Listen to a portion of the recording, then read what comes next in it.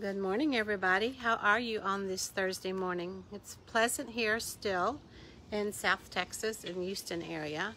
It's a little cooler today, which is nice. Sun's not quite out as strong yet, but it will be coming and going today. So today is Thursday, March the 28th, and this is called Tingly Thursday. At least that's what my guides have called it. So it's a following with all this being the abundance week. If you've been checking your energy, checking your thoughts, checking your words, if you've been working on that by now, you should be feeling some sort of tingles going on because you'll catch yourself.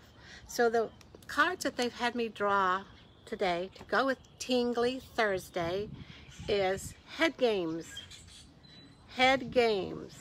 Now that can mean a lot, so we're going to find out a little bit more what it does mean. And also, the coaching card that I like to work with this is this one. And basically it says, what does it say? I don't have the ability to support myself in the world. I don't have the ability to support myself in the world. I'm afraid I can't take care of myself. I don't know what to do. I need someone to take care of me. I don't have the ability to support myself in the world. Okay, that right there is a head game for sure.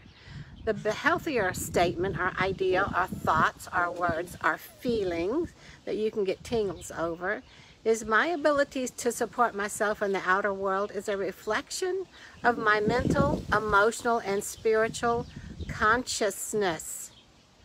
My ability to support myself in the outer world is a reflection of my mental, emotional, and spiritual consciousness. So if things aren't working out for you like you think they should be or like you want them to be, check these 3 areas. Find out what's going on with you mentally, emotionally, and spiritually, and see that you stay aligned with that. Hi, Kelly. How are you? Glad to see you, honey.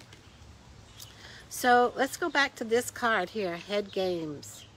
And what they say about head games is what we've been doing, what we're talking about. The trouble with smart people, and yes, that means you,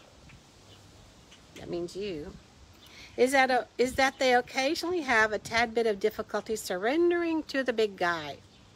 They want to analyze everything, figure everything out, go from A to B to C to D ad nauseum. Really, really, really logic it. How many of us do that? So here's all you need to know about this. Sometimes it's better to let go. You have to trust. You have to let go. You have to quit playing these silly head games.